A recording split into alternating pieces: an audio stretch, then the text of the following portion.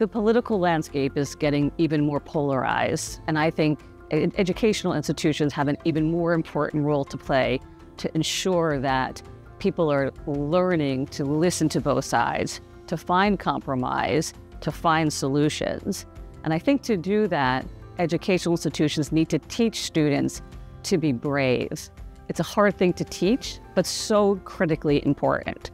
With respect to sustainability, we see that being brave in leadership really is also a critical component. For instance, the world needs to focus on coal decommissioning. And to do that, it's messy, it doesn't always work smoothly, but we need leaders to step up and say, we can make the world better, even if it's not perfect.